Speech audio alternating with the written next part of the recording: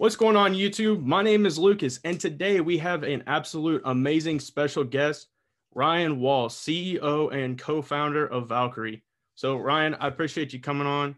It's absolutely amazing to have you here for two reasons. Obviously, because you're the CEO and co-founder of Valqari, but number two, I did serve in the military, and to be interviewing you in what you were able to do is a privilege. So I just want to thank you for your service and thank you for that as well. I really, really appreciate that. Thank you so much for having me on, and it's an honor to be interviewed by you. Yeah, thank you. So that kind of leads me into my first question. How do you apply your experiences that you obtained as a soldier and as a ranger to being a CEO of a company? It's I would say, especially what I had done, just being in Ranger unit and having to, really become very efficient at the individual level. It's very similar to a startup. Before missions, you would do PCI inspections, right? You'd make sure that all of your gear was right, all of your mags were loaded, and all of those little things are what you do for business. Mhm. Just checking your numbers, you're checking your charts, you're doing all the different things that. So while the tasks may be different, it's very similar skill sets.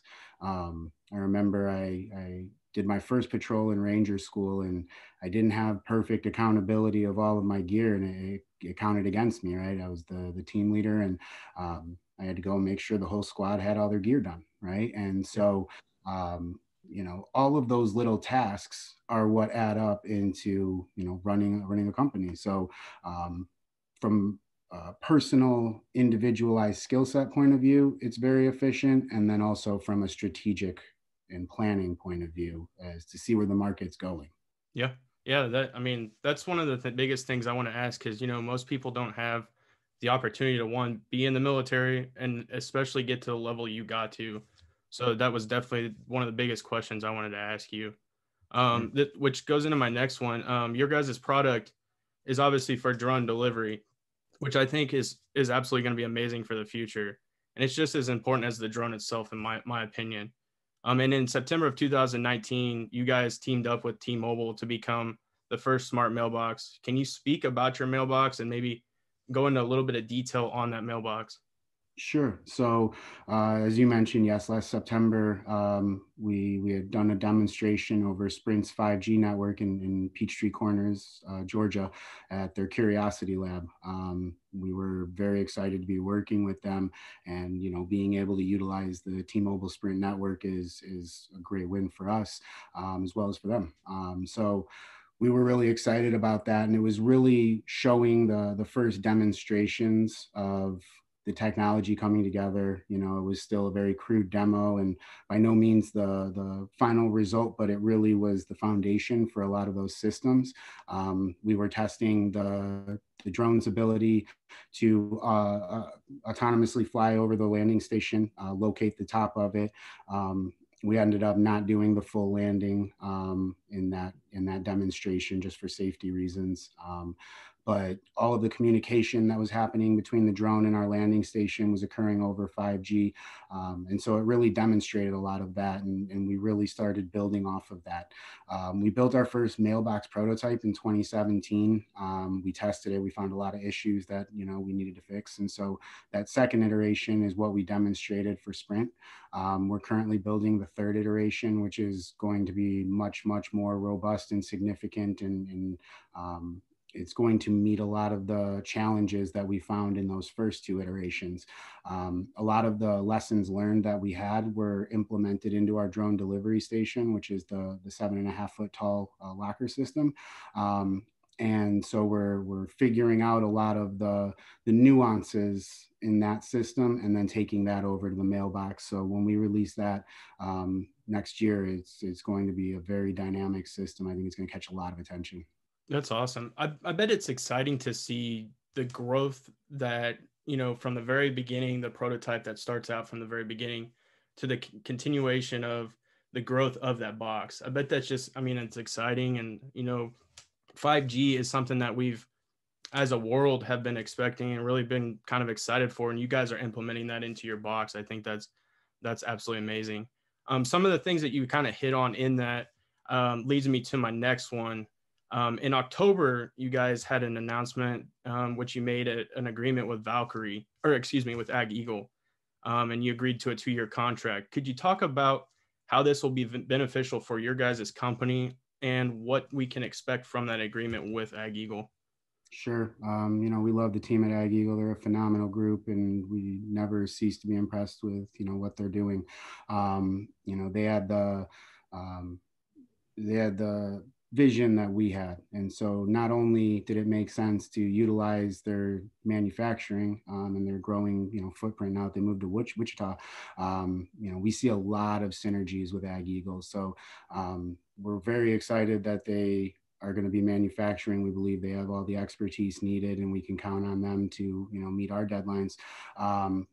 And they took an equity position in us. So the fact that they had that faith in us, really cemented it for us that they believe in the vision like we do. And so, we're very excited about having increased distribution through them and increased presence. They just got pulled into the Beyond program in Kansas, Mm-hmm. and, that's a huge win for them.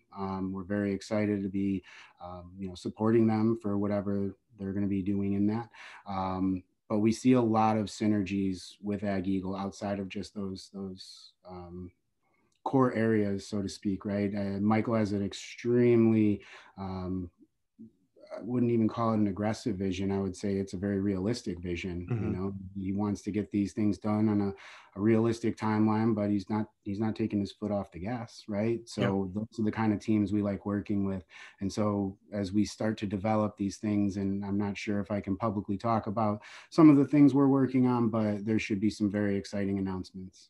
That's absolutely amazing to hear, and I'm sure a lot of people watching are definitely going to be excited about that. Kind of to reiterate a little bit on the Beyond program, are they going to be able to incorporate? Because I know a lot of it's for beyond the line of sight. Are they going to be able to incorporate your guys's box into that whole entire system at all? Or we're kind of taking their lead on it. It's all yeah, a very new situation. We are ready if they do want to incorporate the landing stations to showcase for the FAA. If for some reason they want to do the BVLOS and then bring us in at a later time, we're still happy to support them. So we're in the beginning looks of that, but I can't speak one way or another yet. Yep, completely understand. And kind of continuing on, so I like I said, I think you guys, I truly do think you have a special product for something that will be very, very important here in the near future, especially with the current pandemic we're going through. Can you give a brief timeline on the expectations for like drone delivery, and what should we be expecting to be delivered first, really, and how will Valqari have a role in that? Sure. What we're seeing is very systemic approaches by all the regulators from the FAA, Transport Canada, and all the European agencies. What's going to happen is you're going to see these iterations, and sometimes for guys like me inside the industry it almost seems like an eternity. Yeah. But at the same time, it's going to happen, and it's going to seem like it happened overnight once it does.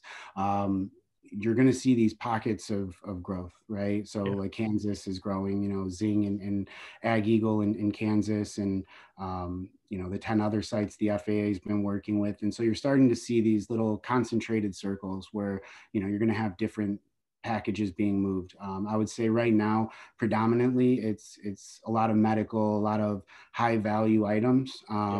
It justifies, some of these initial costs, right? I mean, like anything coming into market, right? It's always going to be more expensive when it's first developed than 10 years into it. So the economics really make a lot of sense for medical deliveries, but as these systems are getting proofed out and we're, making them better, cheaper, faster, that's driving the cost down. So I would say that it opens up into a much greater market in the next 18 months. We're going to hear a lot of good news coming out over the next 18 months, and there's going to be a lot of big announcements and exciting things happening across the industry, and it's all starting to come together. What we've really seen was up through 2018, the main focus was on the drone, right? Mm-hmm. All about drone hardware, and everything else was kind of too far ahead. Yeah. 2019 and 2020, we're seeing, the FAA is doing remote ID.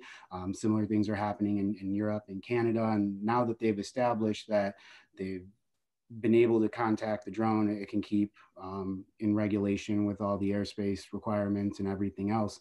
Now the requirements are BVLOS, right? Now the FAA is saying we feel comfortable to this point. Now we want to get into BVLOS. So we really see 2021 and beyond being about the ecosystem integrating, right? The infrastructure coming together, right? Having our landing stations, having recharging, having all these various things that are going to turn this into a full-blown logistics network, as opposed to, the toys and novelties of 10 years ago. Yeah.